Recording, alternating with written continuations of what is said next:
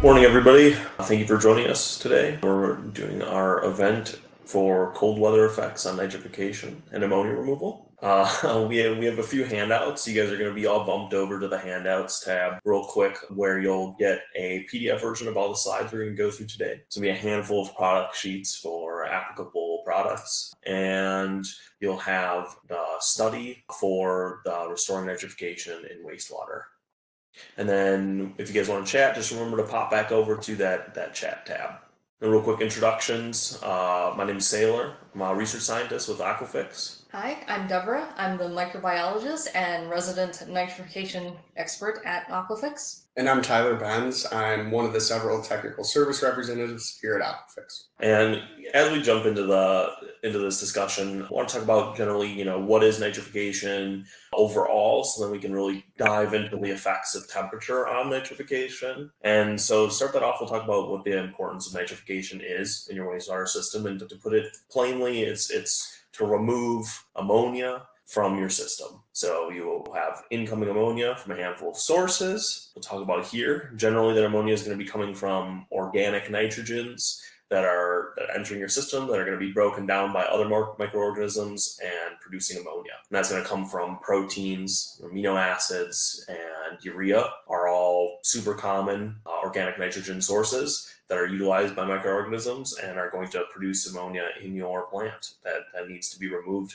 via nitrification. But when we talk about nitrification, really we're talking about a very small group of organisms that exists in the overall system and populations of organisms in your plant. And throughout the slide, we're going to refer to general organisms in your wastewater plant that are not nitrifiers as heterotrophs. Essentially what that means is that they are microorganisms that are going to utilize organic energy sources. So they're going to break down organic components for energy. When we talk about nitrifiers as a group, they are what we would refer to as autotrophs. So they're going to utilize inorganic sources, ammonia, for their energy. And that's really what we're selecting for, is that ability that they have to break down that ammonia and get energy from it. But one thing to remember for nitrifiers is that is incredibly inefficient. They've hollowed out a very nice niche for themselves where there's not a ton of competition, but it's a difficult and energy consumptive process just to get energy out, taking 2 steps backwards for 3 steps forwards.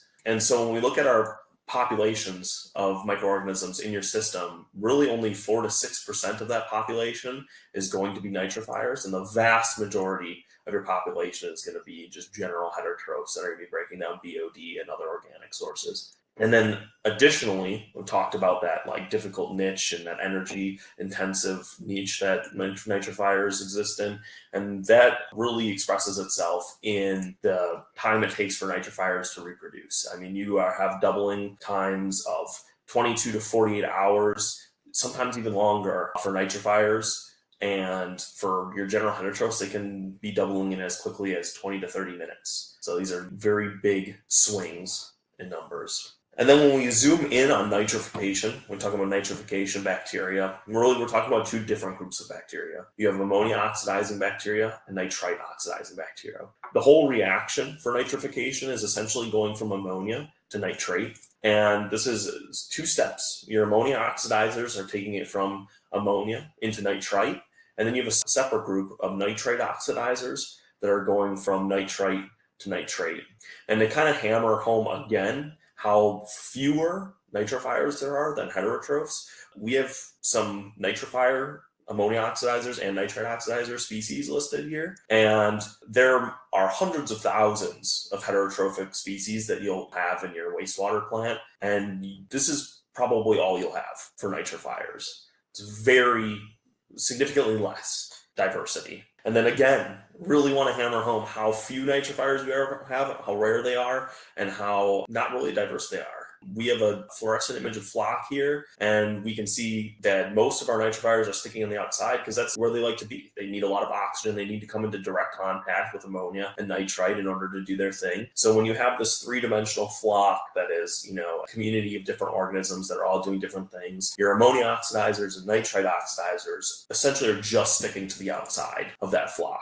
and that's where they're going to do their work. And so that also kind of comes in. If you don't have healthy floc, you're not going to have great nitrification. They need that home. They need that floc. Now we're going to start coming into some problems that can arise. Really, one problem that I want to zoom in on specifically is a problem that arises because of that sort of two-step nitrification process, where you have ammonia oxidizers producing nitrite and nitrite oxidizers producing nitrate. You can get something called Nitrite Lock. Since your nitrite oxidizers are reliant on a product produced by your ammonia oxidizers, sometimes there can be a lag in the population growth of your nitrite oxidizers, and that can lead to your ammonia oxidizers eating up all the ammonia, producing a bunch of nitrite, and that just kind of getting stuck in your system. Now, generally this will resolve itself in a bit of time. If it doesn't, then, and you have sustained nitrite in your system, that's definitely something to be concerned about. In the short term, having elevated nitrite in your system can lead to a number of issues, one of them being a chlorine sponge. So generally, if you chlorinate for filament control or you chlorinate for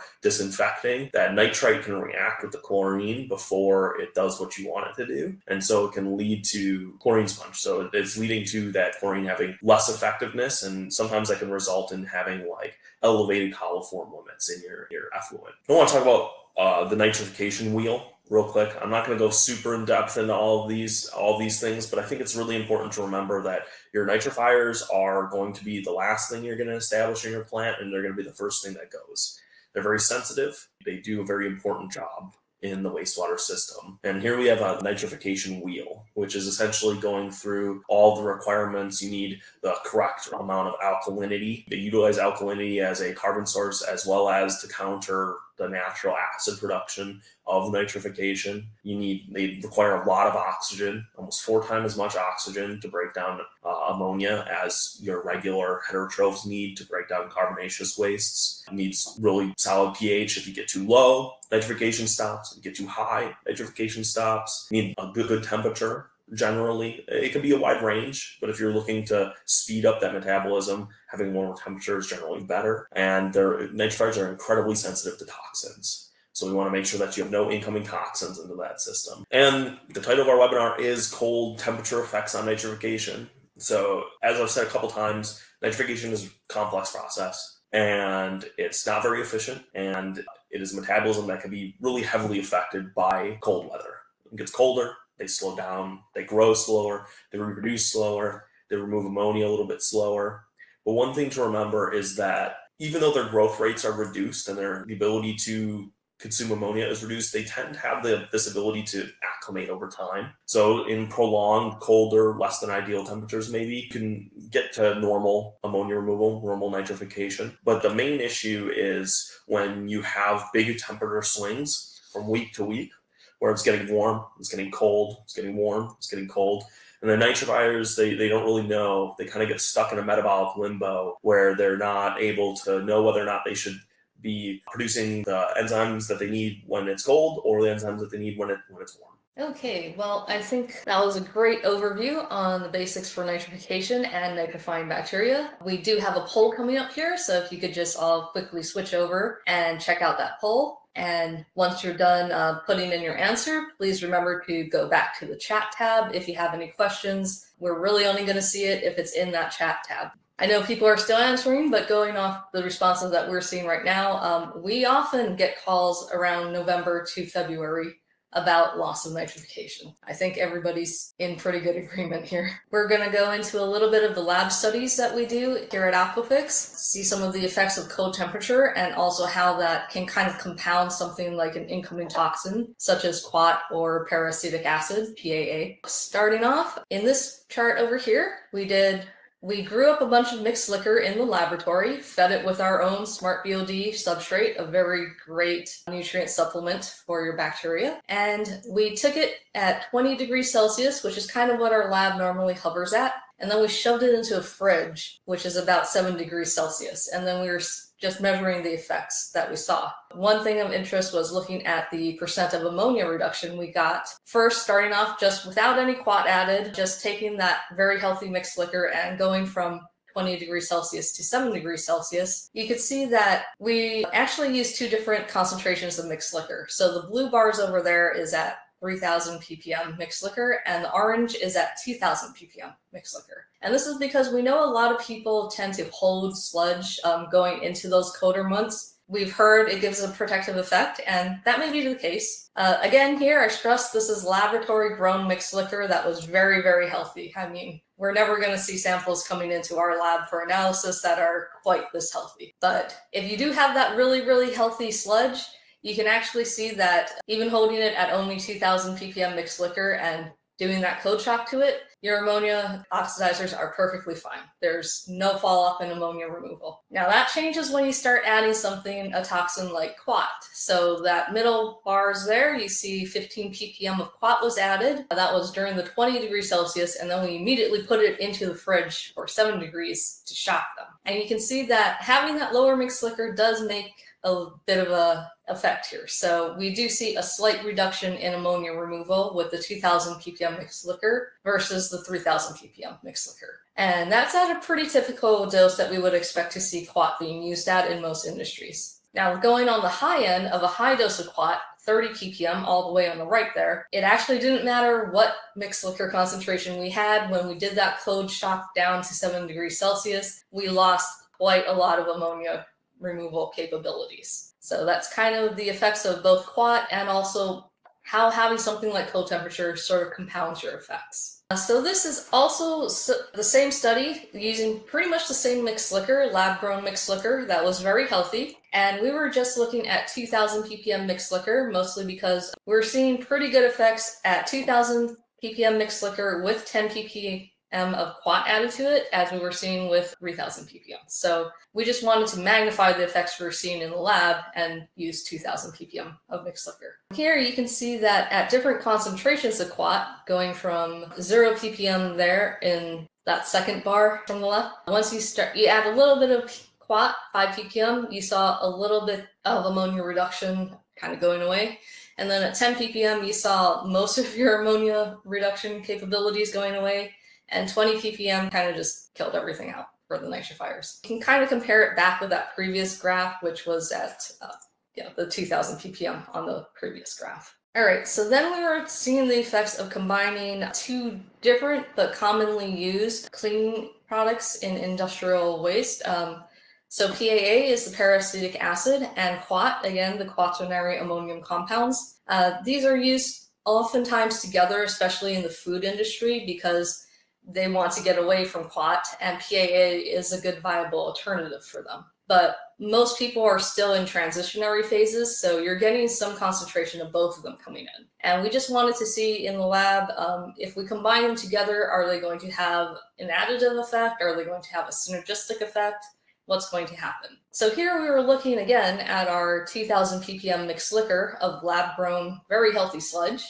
And starting with that blue bar on the left, if you add 20 ppm of Quat to that, you basically kill off all your nitrifiers. We started off at about 20 ppm of ammonia, and we've remained at 20 ppm of ammonia. It didn't matter how much time we gave them to try to come back or reactivate or work. They just all kind of died. Next, that orange bar there, that's 20 ppm of Quat with 5 ppm of PAA added. And we see the same effects with just Quat alone. We got pretty much no ammonia removal. Going down there to that very, very tiny bar, what we have there is no Quat, just 10 ppm of PAA. Normally on our COD removal, the heterotrophs, if you add in 10 ppm of PAA alone or 20 ppm of Quat alone, we were seeing the same effects as in terms of bad COD removal or reduction COD removal. So that's why we went with those concentrations.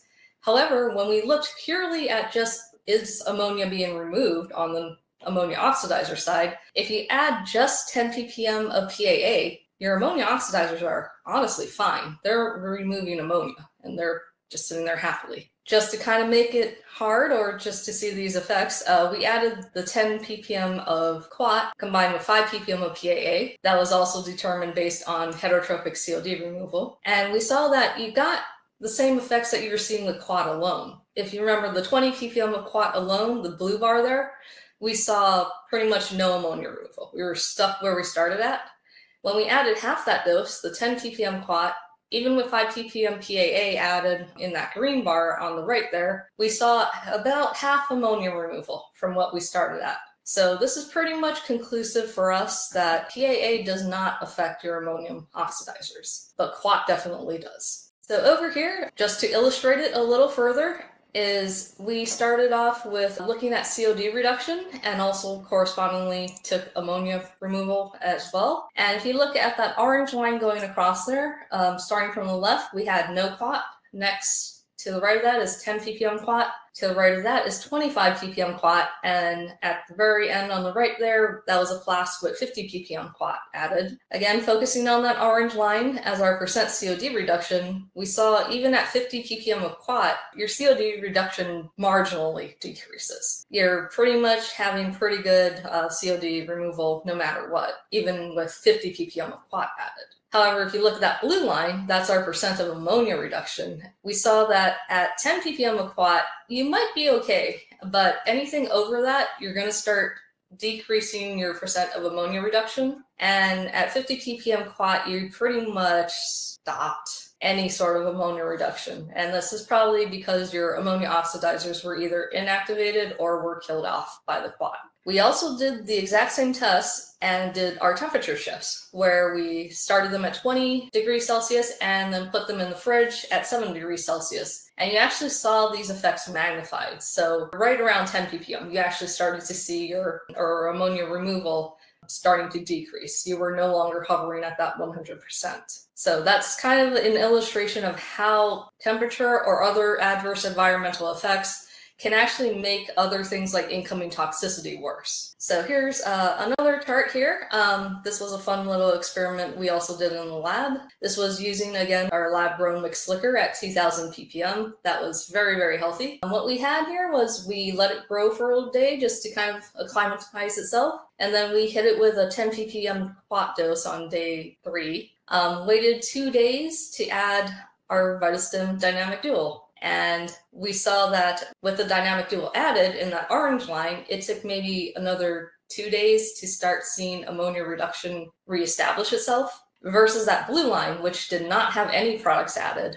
It took a good 5-6 days before you actually saw any sort of ammonia removal start to begin again. And this is actually in our paper that's in your handout tab. That was the very, very last handout, the dynamic dual in parentheses. So take a look at that and let us know if you have any questions on those. All right. So now that Sailor and Deborah did an overview of the nitrification process as well as the commonly associated issues with such, I just wanted to touch on a little bit of the services Aquafix provides and how you can remediate any sort of nitrification issues commonly dealt with at your facility. So real quick, if you want to head over to the polls tab again, we just got one more for you. So if you have lost nitrification in your past or it has been somewhat depleted, what measures have you taken to solve? You got a couple options there: wait it out, increase retention time, add bacteria, or if you select other, please share exactly kind of what you've done in the past to do that. Yeah, so it looks like a majority of you either increase retention time, add bacteria, or simply just wait it out. So right here you see just a lovely picture of a cold weather wastewater plant. Obviously cold weather certainly deals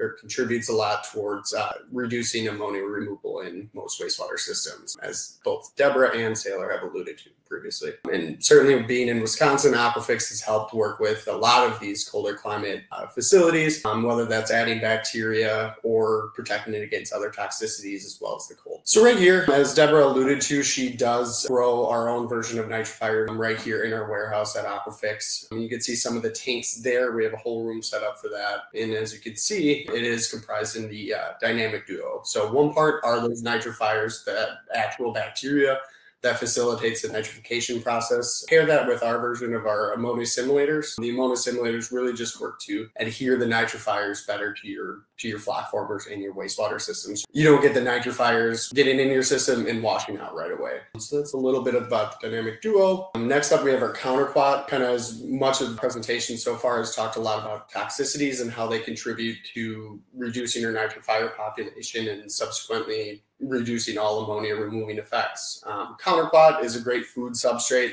Not only helps protect the bugs against quats alone, but also PAAs and really any versions of toxicity. It does a great job of mitigating any issues. So if you've had a plant that has gotten completely wiped out by a specific toxicity or varying degrees of other forms of toxicity, CounterQuat does a great job of mitigating any future upsets. Oftentimes, we like to use this before we introduce nitrifiers, just to make sure the nitrifiers are going into a healthy and safe environment. And right here, just to recap again, since we are a lab first, microanalysis is really, I say, our bread and butter of what we do here at Aquafix. A good rule of thumb, oftentimes, if you are coming across an issue, regardless if it's nitrification issues or really any issues, particularly settling, foaming, please send us in samples. It's always a great idea to get the best overall picture painted for you of exactly what's going on inside your facility, and specifically microscopically.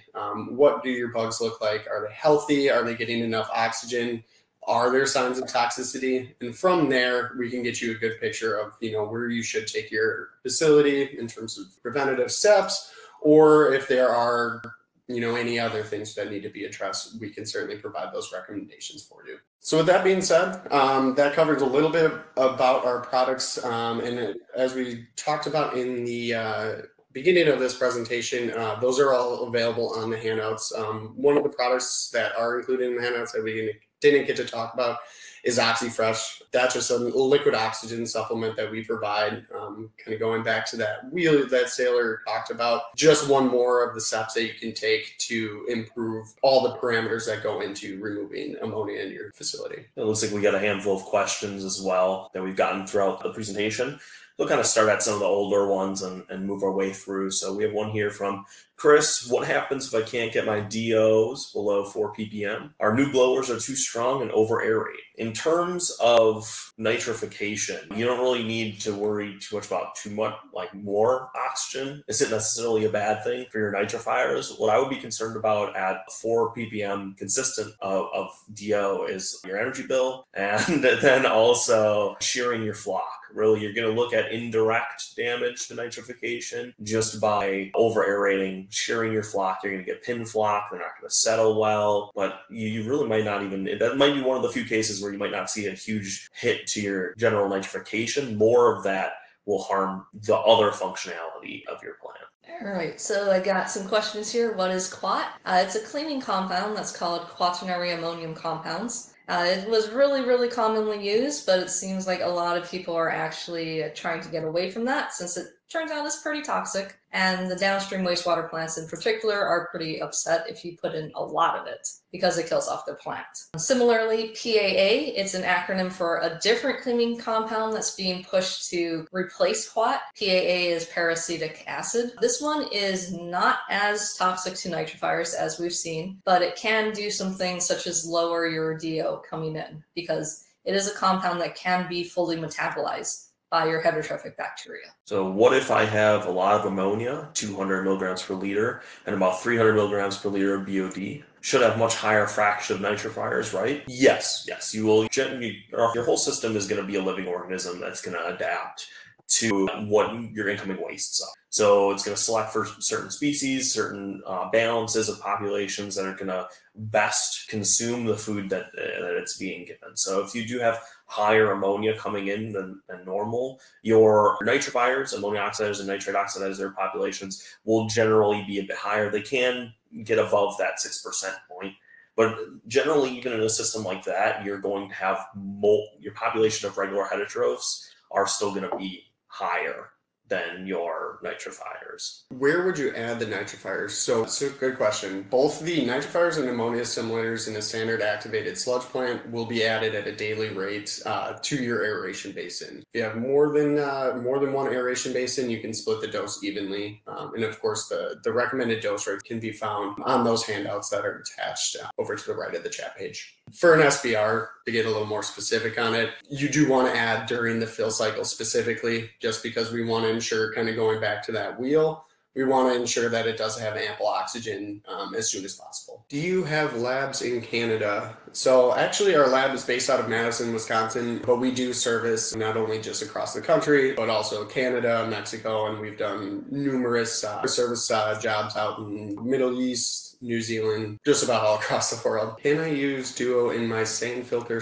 / bio tower? What is your experience? Yes, I've seen people do it. The one concern with sand filters or bio towers is a lot of times if they've been running for a long time, they have a buildup of a lot of gunk and grit and stuff, and that can actually inhibit oxygen transfer into the bacteria. So that might be one concern. But otherwise, in a generally well-functioning or relatively cleaned out sand tower or bio tower, you can definitely add Duo and it will help in your process. A few questions. What if we can't get our DO up to 4 milligrams per liter? That's fine. So when you get to around that 4 mark, that you're going to see great results, but it is incredibly difficult to get up there with general aeration in your system. You'll get nitrification working fine at lower DOs, like 2 to 3 is going to work fine. I would try to stay away from anything below 2. When you start treading below 2, you're going to start running into problems not just with nitrification, but with other processes in your system. How much Duo would be needed for a 10 mgd plant, mixed liquor, 1200 milligrams per liter? Not only is flow rate going to play a part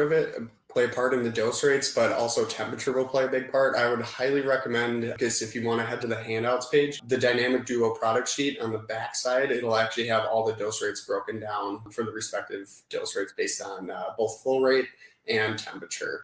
Good rule of thumb, generally, as you get colder in temperature, more Duo is required. We have an SBR plant, and when our tank temps get below 56 degrees or so, our ammonia goes way high, and we aren't able to keep our MLSS down, or MLSS above 2000, because then we have settling issues. Any advice? It's really hard to say. I mean, 56 degrees, you should still generally be getting good ammonia removal. I would, honestly, for this one, I would say maybe send us a sample. We can take a look at it.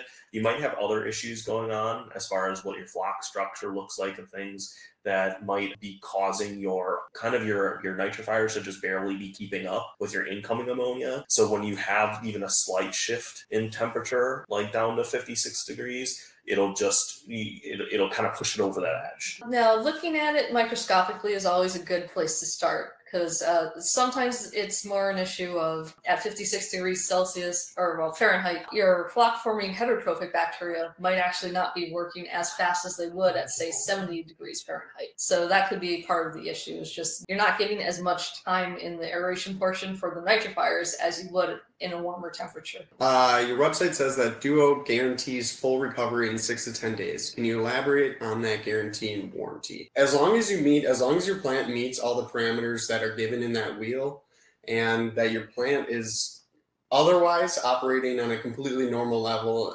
meaning that you're still getting COD removal or BOD removal, still have adequate oxygen, good pH, and adequate alkalinity, and nothing else is wrong mechanically. If you were to introduce Duo, we do fully expect ammonia removal on the back end to go back down to 0.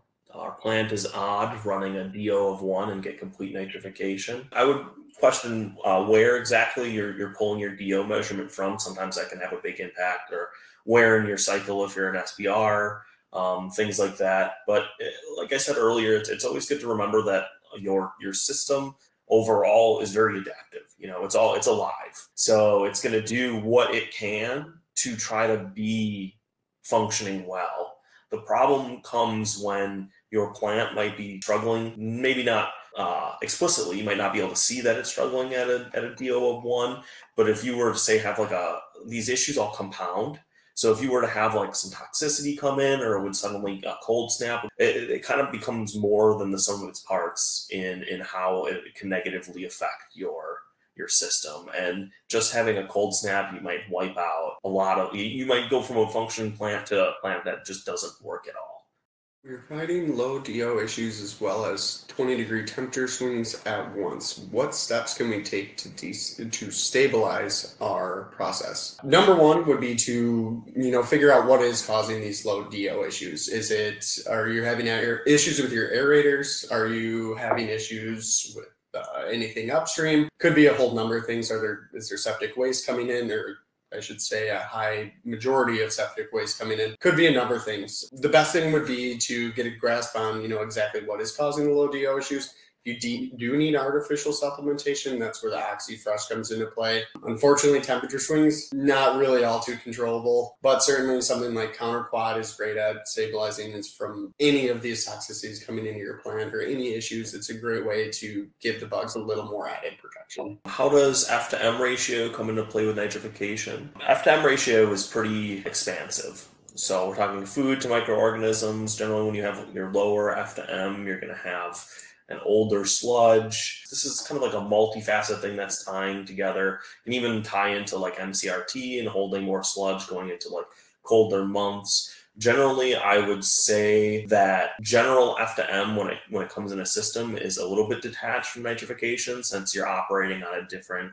incoming ammonia nitrifier population. But as we've said a couple times, it's a communal organization. So your heterotrophs are important to nitrification. So when you tend to have bad F to M ratios that are negatively affecting your heterotrophs, those issues also tend to affect your nitrifiers. Your floc maybe don't look so well. And in the worst case scenario, when you have really bad F to M, you can have growth and death cycles with old sludge where eventually your floc can just disintegrate. And if you don't have floc, you're not going to have nitrification. And that's really the crises that you want to avoid is floc disintegration. What are common examples of Quat? Honestly, they all have their own product name, so it's a little hard to tell you exactly what it is.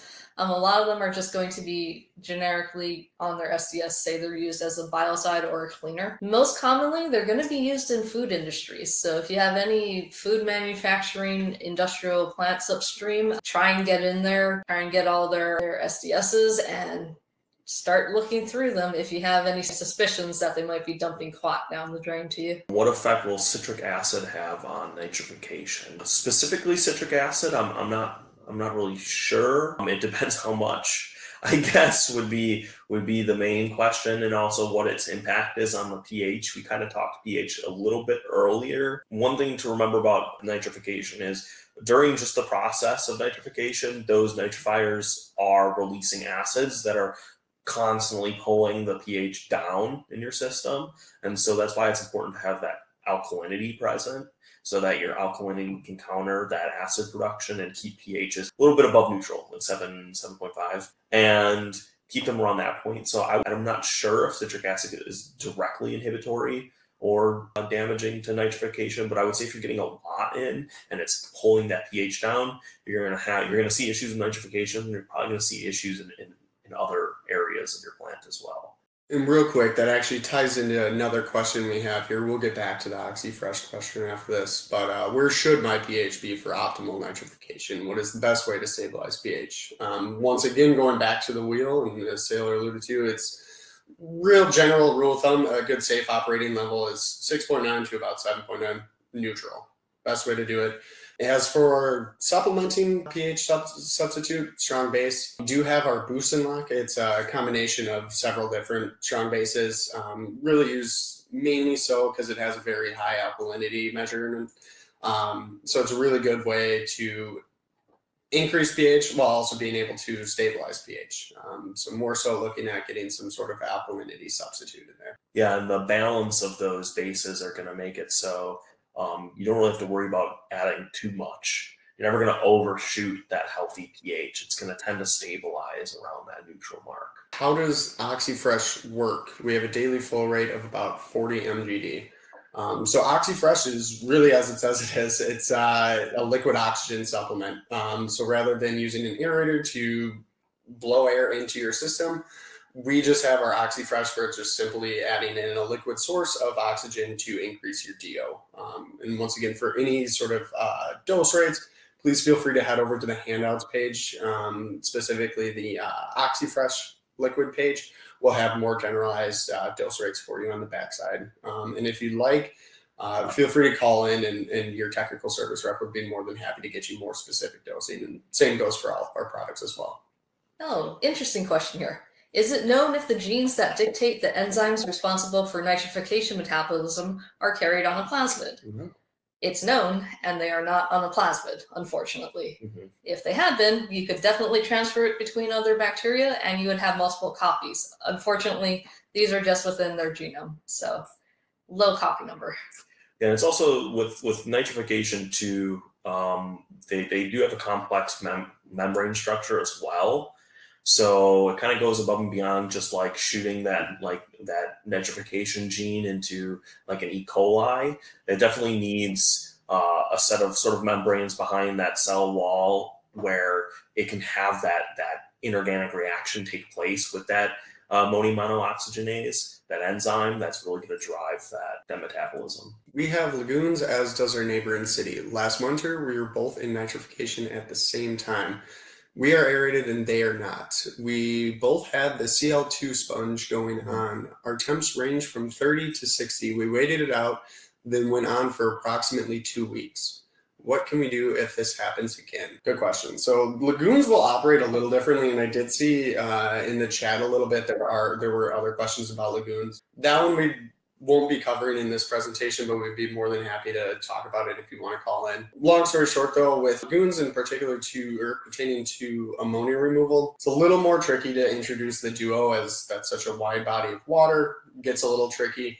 For that, really the best recommendation is to look at something more so of our VitaStim lagoon line or Sludge RX in really looking at a long-term solution to your lagoon. Most of those nutrients, specifically ammonia, is going to be stored at the bottom of the lagoon. We want to go after that, attack the sludge at the bottom so that you can remove all the nutrient loading inside lagoon, ultimately reducing ammonia on the back end as well as BOD, TSS. But once again, feel free to call in. We'd be more than happy to go into more details about lagoons specifically. Do you supply products in India or Asia? Yes, we do. We've supplied products all over the world. That one we would once again recommend you calling in just to make sure details can get arranged, things like that. Please, can you refresh on the benefits of nitrifying bacteria and what is good range? What is a good range for the system to be normal? Well, your nitrifying bacteria are good for removing ammonia, and ammonia being one regulated effluent measurement, but also ammonia is toxic, right? Ammonia is bad. We don't want to be discharging ammonia into our rivers and streams via wastewater, and it just so happens that there's a lot of proteins and urea and organic nitrogen components that are just naturally being turned into ammonia through the wastewater system, and ultimately it ends up in your wastewater plant or is produced in your wastewater plant. So it's as that last kind of bastion between you and the streams and the environment. It's important to make sure that we're removing that ammonia. As far as what good range for normal is, it's really hard to say. Your municipal plants are going to be all kind of a little bit different. And your industry plants are all definitely going to be different. It's really hard to say what a normal system is. Honestly, every system is so different. It's really just, you're going to find kind of a feel for it, I guess is the only way to say for what is a normal range for you. Any advice if the weather is hot and ammonia is hard to control? Any product you recommend? It's a little rare to see ammonia issues in summer, specifically more of the warmer months. However, it's something that's definitely can happen. I would say that would be most likely due to either low DO issues or most likely any sort of toxicity coming through. Number one, I would double check and make sure that all the parameters in that wheel are being met. And then secondly, kind of going back to Quats, PAAs, look upstream if there's any, industry, really any business or household that may be using any sort of chemical cleaner that might have an effect on it. That's where I would start first. And ultimately, once again, I would say give us a call and we can get into more details. All right, so another kind of interesting question here is, have you ever heard of nitrification issues being caused by addition of aluminum sulfate? It was being dosed to an anaerobic digester for a long period of time for struvite control, and side stream centrate was being recycled to the plant. Aluminum in general is not that toxic to bacteria. You would need to get up to like the thousands of ppm for it, even for nitrifiers. The issue with putting a sulfate compound into an anaerobic digester is it becomes reduced in those anaerobic conditions, and you're going to generate hydrogen sulfide, particularly because anaerobic digesters don't usually have a lot of extra iron hanging around.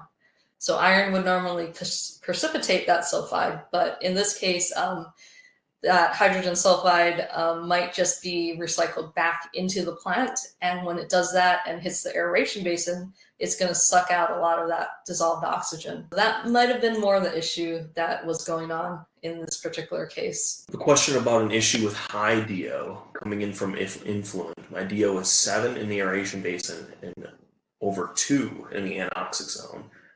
That's not really an anoxic zone if you have 2 DO, but and which is unfortunate, right? But might be the case where you're actually not getting in a lot of BOD, and this means that there's nothing really trying to use up the DO that's coming in, so it's coming in at pretty much saturation with the ambient environment. You might want to look at what your incoming BOD is. That is, yeah, that's really high. Yeah, first things first, I would make sure you're not, adding in additional aeration, because once again, kind of going back to Sailor, not only do you run into the issues of possible flock shearing, but also just budget-wise, that's pretty expensive if you are adding air to that. Yeah, like Deborah said, I would say look into maybe adding additional food supplement, or maybe even being able to reduce aeration significantly. How much alkalinity do you need? I think a good general rule of thumb is you want about like a 7-to-1 ratio of alkalinity to ammonia that you're looking to remove. And when you should have about 50 ppm of alkalinity, just kind of neutral. Like your bottom of alkalinity shouldn't be 0. You should have like 7-to-1, but then you should have a buffer of alkalinity in case you get extra ammonia in, so that can be dealt with. So there's a question here.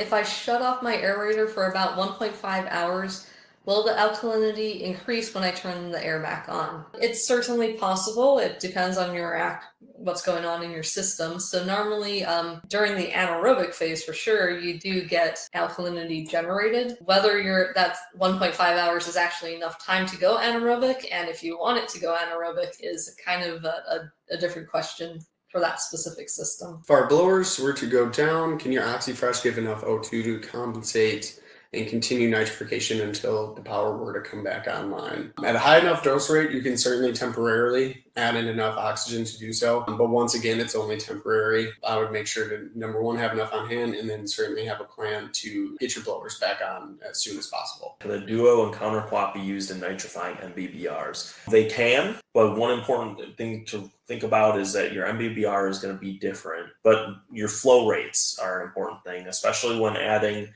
Duo directly to your aeration basins. Sometimes your flow rates in an MBBR are going to be quite a bit higher, and it's just going to wash that out. So kind of coming up with different strategies and how to best use those products in your system is best. Sometimes if you have like a lagoon leading into the system, it can be better to add those to the lagoon and then kind of indirectly feed them through your aeration basin. Also with an MBBR, it's important to look at like what your media looks like. What sort of like surface area you're working with. Because remember, when we talk about nitrifying bacteria, they want to stick to the outside of things. So you want to make sure that you have plenty of surface area for those nitrifying bacteria that are in the Duo to be able to be used with the media. As far as CounterQuat, Tyler, do you have any experience with CounterQuat? Yeah, CounterQuat will certainly work as expected. Once again, it's really a modified food supplement. So anywhere you normally can introduce really any other food supplement, CounterQuat will certainly be able to be used in that scenario. Really any activated sludge plant, to be more specific. All right, another question here. Do you have a suggestion for an alternative to Quat? So yes, PAA is paracetic acid, and that's been starting to kind of take over the industry as an alternative to Quat. Our plant was studied and shown to have high levels of Camelmox bacteria. Do you have any insight on this? Well, I'm really glad to hear that you studied your plant and found out your bacteria.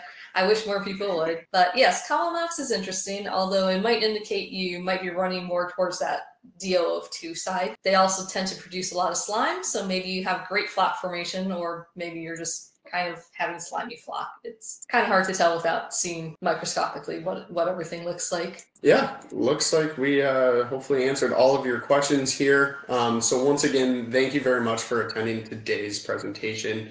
Any questions that may come up after this or we didn't get a chance to answer, please call us, give us a call, shoot us an email. We're always on standby to chat. If you got any questions, would like to troubleshoot an issue or speak about any of the products we discuss here, more than happy to help. Our contact information is right there. Give you a time to take a look at that. But once again, thank you very much. And we look forward to speaking with you at the next presentation.